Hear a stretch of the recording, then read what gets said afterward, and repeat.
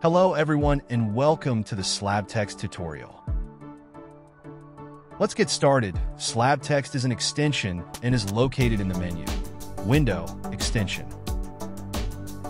SlabText works with point text, but if you apply it to paragraph text, it will be converted to point text and SlabText will be applied to it.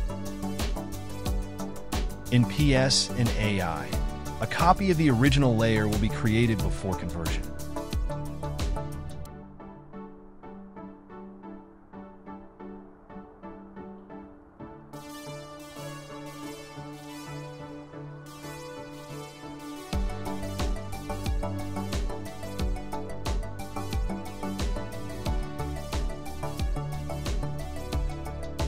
SlabText Tracking Scale.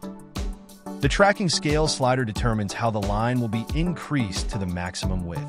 If the width of the original line is greater than the slider value, the line will be increased using tracking, increasing the distance between characters. If less, the characters themselves will be increased scale. There is also a switch that prescribes to always increase the line scale if it has only one word.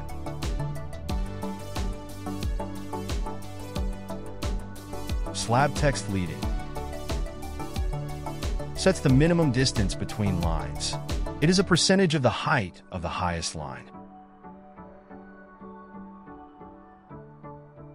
At the minimum value, the distance between lines will be 0.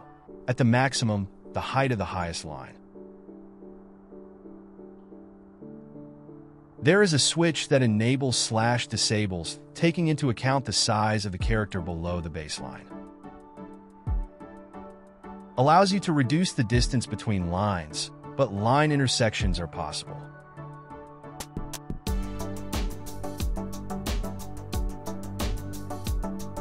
SlabText ReColor.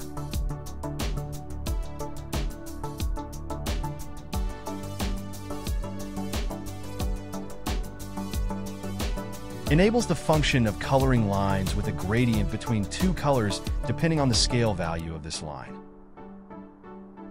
Lines that are not enlarged or with tracking will be colored with the first color.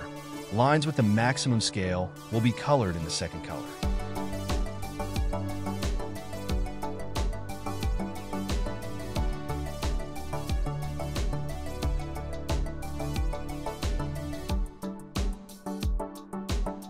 Clear SlabText.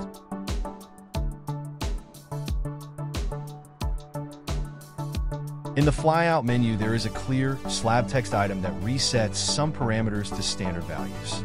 This helps if you want to edit or reformat the text. Clear SlabText sets vertically and horizontally scale to 100%, leading to auto and tracking to 0. Well, that's all about SlabText. I hope you find it useful.